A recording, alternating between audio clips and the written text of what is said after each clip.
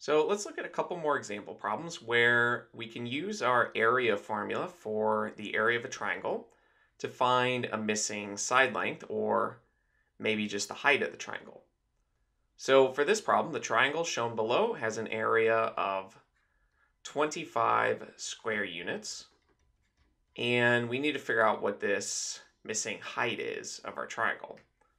So remember the area formula, that the area is 1/2 multiplied by the base of the triangle multiplied by the height of the triangle.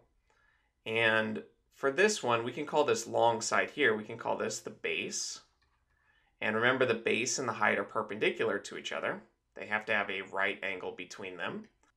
And so this length here, x, we can call this the height of our triangle. And with this information, we can plug everything into this formula and then solve for x. So the area, we know that's 25.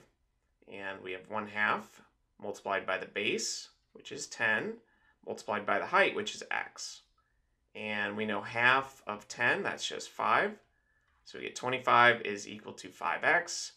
And to solve this, we just divide everything by 5 to cancel out that multiplication. So that x is 5, and this would be 5 units since we're just talking about a length rather than how much space something's taking up. If it's taking up space, we have square units, but if it's just a length, it's just unit, or unit to the first power.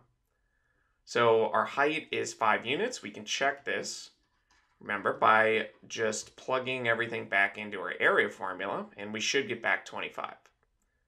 So the area is 1/2 multiplied by the base, which is 10, multiplied by the height, which is 5. And we know half of 10, that's 5. So we get 5 times 5, which is 25. So this does make sense in regards to our area formula. And let's just do one final example problem. So this one's fairly similar, but essentially the base and the height are switched. Now notice we are looking for the base of the triangle and we know what the height is. Let's just write down our formula again, that the area is 1/2 the base. I'll just use b for base and h for height. So we can label everything. And remember the base and the height just need to have a right angle between them. So we'll use x and 10 for our area formula. And we can call this the height of the triangle. So x, we can call that the base of the triangle. And again, we're using b for base and h for height. And for this one, we're told the area is 75 square units. So area is equal to 75 units squared.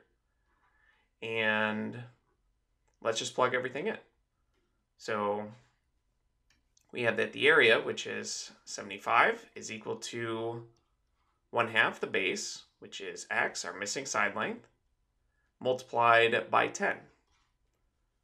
So we can take 1/2 and multiply it by 10, that's just 5. So we get that 75 is equal to 5 times x. And to solve this, let's divide everything by 5 to cancel out that multiplication. And 5 goes into 75 15 times. And 5 divided by 5 is just 1. So you get 1x or just x here. And let's just quickly check that x is indeed 15 units here. And to check it, we'll just plug everything back into our area formula. So we have the area is 1/2 the base, which we just found out is 15, multiplied by the height, which is 10. And 15 times 10, that's 150. So we need 1/2 of 150.